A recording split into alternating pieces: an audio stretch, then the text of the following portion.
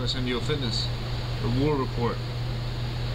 First video I made for this new series I'm running. I made a video on the ride in from the gym, but still trying to figure out flipping the video from the iPhone to the PC, and I almost threw the iPhone out the window.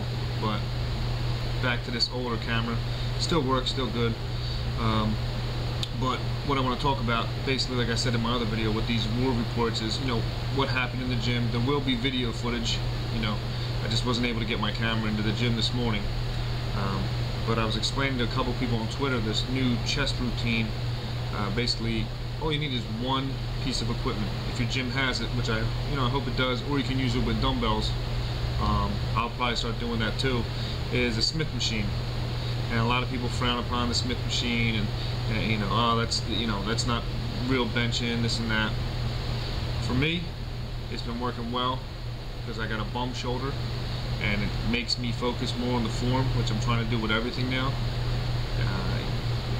A lot less pressure on my shoulder, which allows me to work my pecs more. But what you want to do is set the Smith machine up. A lot of Smith machines, like I found online,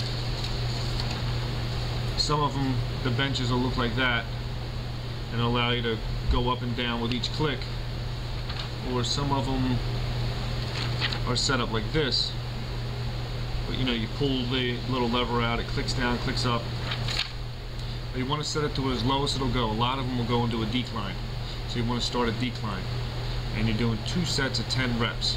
You want to warm up first before any exercise in the gym. 5-10 minutes light cardio, and then before any new routine you're doing, whether it's pushing, pulling, or legs, you want to do a couple sets at low weight, maybe even no weight, just the bar, just to get the blood flowing. It's basically like a car.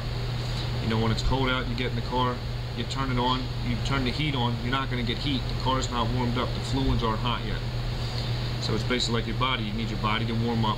You need the fluids to circulate, between the joints, so you don't have the joint pain. Same thing.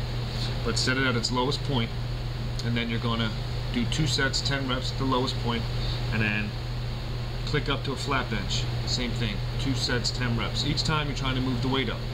If if you're getting 10 good reps on the same weight, okay, but 5-10 pounds here and there, you want to try to increase the weight each time you do it, each set. But if you're getting a solid and you feel like you're getting a good pump out of each rep, stay with that weight. And then from the flat bench, you're going to go up 1 click, and you're going to get to the point, not to where the bench is like this where you would do a shoulder press, but about a 45-50 degree angle. On the one I did at my gym, I think it was like 5 clicks up. So in total, you're going to get between 60 and 80, or even 80 and 100 reps just on chest, and you're going to be hitting the pec muscle from all angles. Solid chest routine. And then after that, I hit some triceps, some over the head cable extensions, bar press downs, rope press downs, and then hit cardio, man. Cardio's anymore I'm adding into each routine. 15 minutes, 3 minutes high, 2 minutes low, 3 minutes high, 2 minutes low, and so on. And if I have more time, I'll do about 20 minutes. But you want to get the cardio in, and while you're doing the cardio, if you're on a treadmill like I am, you're stretching. That's when you want to start really stretching, really, making sure the shoulders are getting stretched, stretching your chest and stuff like that. For after you just destroyed your muscles, pushing the weight, now you want to stretch them out. You can still sort of get that muscle fiber breakdown, which allows for muscle growth. That's how it works. But I'm really excited about this new series, the War Report, live from the battlefield. If you don't know what I'm talking about, battlefield means the gym.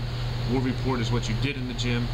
And like I wanted to say, I was thinking about it on the ride into work, like, shout out to all the people who finally got over that fear and either got a gym membership, or picked up weights, or are doing something to better their health in the fitness field. And when you better your health, you're bettering your mentality. That's a word, but I'm gonna go with it. But it's a big deal to some people to get over that hump where you're afraid to go to the gym, you're afraid that someone's looking down on you. Don't be. Remember, when you walk in that gym, it's you versus you. That's all it is, and that's all it ever will be. keep the ego at the door. You're going in there to be a better you. You know, and I promise you, I will promise you, when you go in that gym and you do what you want to do and you destroy that workout, you will leave that gym. You'll be sore, but your mentality and attitude will be 10 times better than when you went in that gym. You know, so, you know, like the video if you like it. Leave comments at the bottom, please. I really appreciate your support. Right now we're at 272 subscribers. That's big for me. That's really awesome. You know, I want to get to 1,000 in 2015. Again, subscribe, like the video. Appreciate y'all. Have a great day.